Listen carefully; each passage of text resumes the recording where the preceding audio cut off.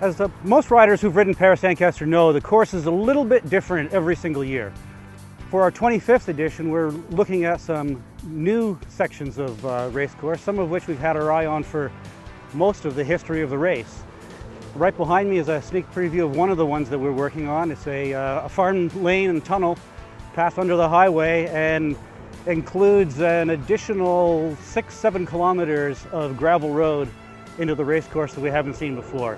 Paris-Ancaster takes place on all kinds of different terrain, on private farm lanes like we are right here, but this is the first time we've ever gone under a 400 series highway. It's going to be a pretty cool experience, and we're really hoping that we can pull this together with the cooperation of the local landowners. And that's really where the success of the race has always been. Local landowners letting us use their property one day a year. So if this comes off, please don't trespass afterwards.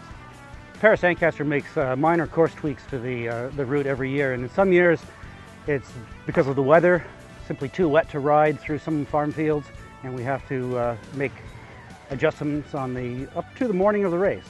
Property changes ownership, and the new owners may not have had time to thoroughly think through the impact of 2,000 people riding across their farms. But most years we managed to put some new things in, and we're hoping to reintroduce some sections that we've had in the past, and make the 25th edition one of the most complex, interesting routes we've had in the history of the race.